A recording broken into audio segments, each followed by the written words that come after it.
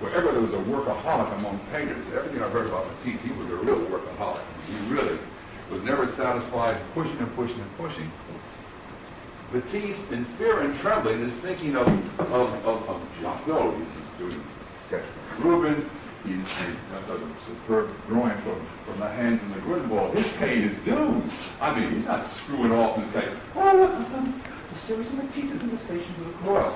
And he's really working at it. And it's a superb drawing, and they were superb, these black and white tiles. And here's a man now, Matisse everyone loves. So why shouldn't they? Fantastic painter. Him, Rouleau. He's a devout man. There was a painter who was a dean, was it a dean or a chairman? I always forget what his dean chairman. Chairman at Yale when I was teaching there. And I never really saw eye to eye with this painter. Then, when I left the Yale Graduate School where I was teaching, actually more as chairman, I bumped into him again at Cooper Union. I was teaching Cooper Union, he was teaching Cooper Union. And I had a book of rules under my arm. And this guy says to me, oh, you like rules, all that religion, expressionism, religion. Then he's talking about the best rules, the early ones, the prostitutes, the judges. I say, blow it out, man, you know. But I mean him again. And here, Mercedes, blame you for meeting him again that way. Because the entire faculty at the studio school voted against having this guy hired. You hired him a month later. Anyway, here he was down in that basement kitchen. And he tells me, I've just come back from Texas. And I've seen the Rothko Chapel. And that religious feeling you get. Oh, shit, you know, how could... I mean, what is this guy? You know, it's drove me crazy. I mean, you look at Rouleau, and by the way, this Rouleau, which is probably sometime in the early 30s, it's not a good slide in the sense that it's much too brown. It's sort of cut brown over the years, I guess.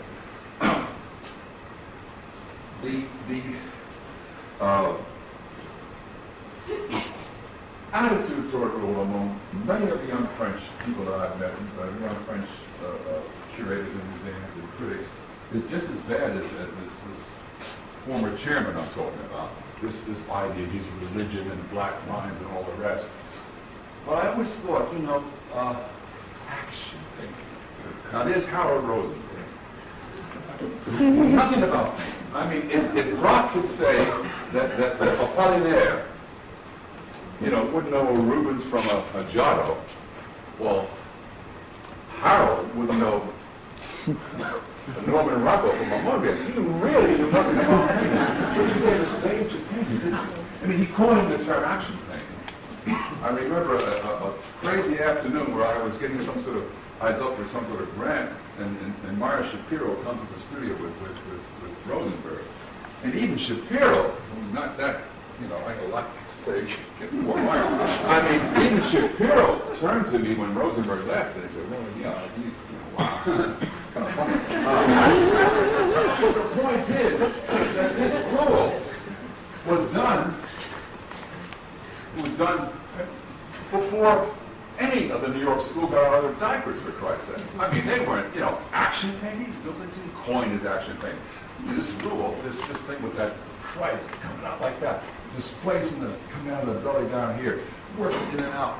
What a painter Rouleau was. Let's look at two more, because he deserves some sort of looking at.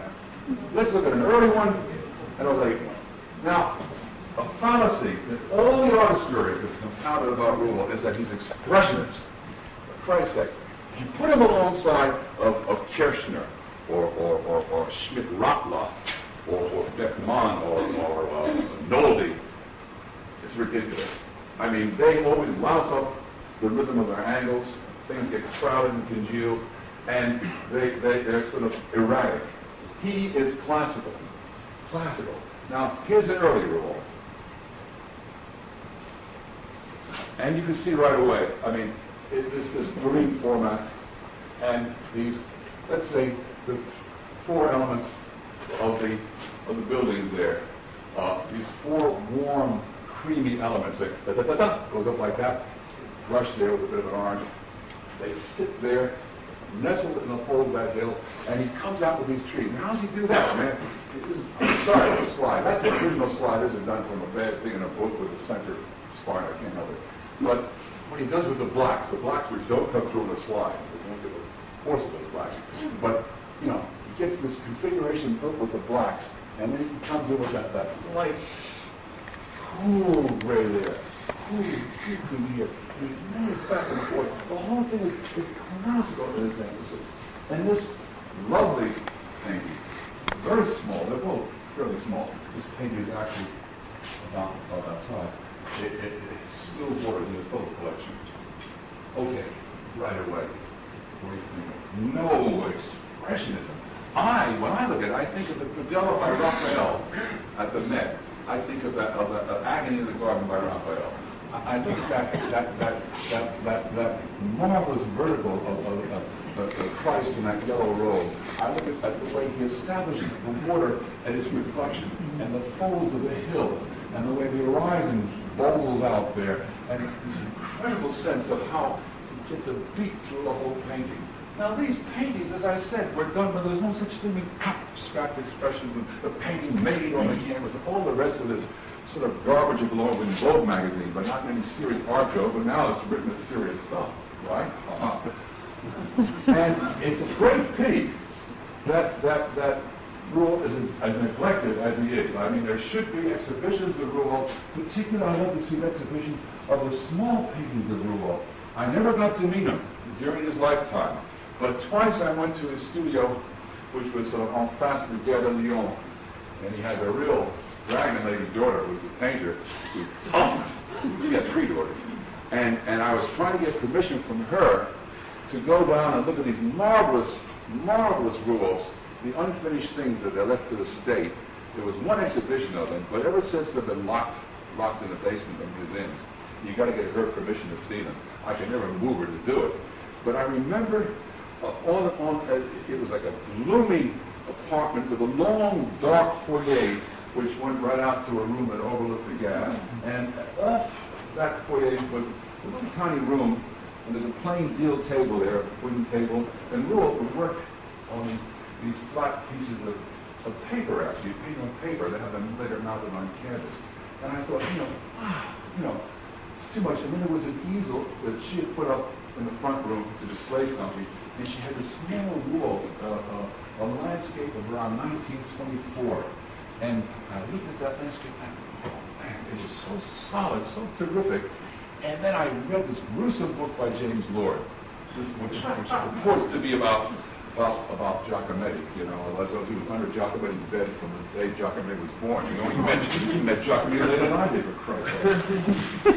But in that book, he has Giacometti arriving in Paris in 1922. And Lord says, and somehow when you read that book, it's as though Giacometti is agreeing with Lord the way he writes it. Shit, I don't agree with Lord at all, actually. He's arriving in Paris and he says, Rouleau's best work is behind him. Matisse is doing these tame old estimates of the era. Durand's work is way behind him. All these things. And I thought of that when I looked at that marvelous Rouleau in the apartment building. The next, please. Now, I'm going to give you some Durand. Giacometti talked about his first immediate viewing of a Durand around 1936 or 35 in the gallery. And he talked about some pears, some fruit against a vast dark background, and how suddenly he made a contact with Durand's work. Now, this kind of work, this still life, is all about, I'd say it's done maybe in the late 20s or maybe at the most, I'd say late 20s. And you can see how Durand begins to organize something here. The changes as he moves back and forth. If you see that little light wedge up there, and how that thing sort of grows, but stays where it should stay. The lights on the fruits, the darks, the changes from what happens here to what happens here. All around, he's finding something about these objects. This sort of thing excited Giacometti immensely. And I want to show you this, which is from a reproduction of the book, and this is from the original, to give you an idea of the quality of the feeling of Duran. Now, one thing the art historians are always saying about Duran, you know, he did his whole paintings, he was part of modern art, prismatic color, you know, he puts down a red, and he puts a green next to it, he puts a yellow, and he puts a violet next to it. If you put a blue, then you got to answer with an orange. Great. You know, Duran finally said, you know, bored the shit out of me. I said, you know, a pure vermilion remains a pure vermilion. A pure lemon yellow remains a pure lemon yellow. It's not droll at all, he said, you know, it's no kicks. But the art historian, that's my art. Everything is my art. Instead, what he does, he develops something in his color which is so marvelously rich and powerful in range. Because really, what does color mean? Color isn't a question of whether you use. I have a colleague, a dear colleague that used to teach at the school. We always would argue about things like color. And he's a man I respect very much, and now he's making a success, and thank God he deserves it. But we would argue about color, and his idea of color was that color started with the Impressionists. But of course, if you challenged him and said, "Hey man, come on, where's Goya? Hey man, come on, where's Titian?" He'd have to back up. Because color obviously isn't a question of prismatic color, which can be marvelous paintings with prismatic color. It's a question of the hierarchy of the color planes, the rhythm to establish with the color planes. How you set that rhythm up will create a light or it won't create a light on your canvas. And of course, what Duran wanted was as Giacometti put it so beautifully, to get some echo of that glimpse of the miraculous surroundings of appearances and the world around them. Now, let's go on to two more here.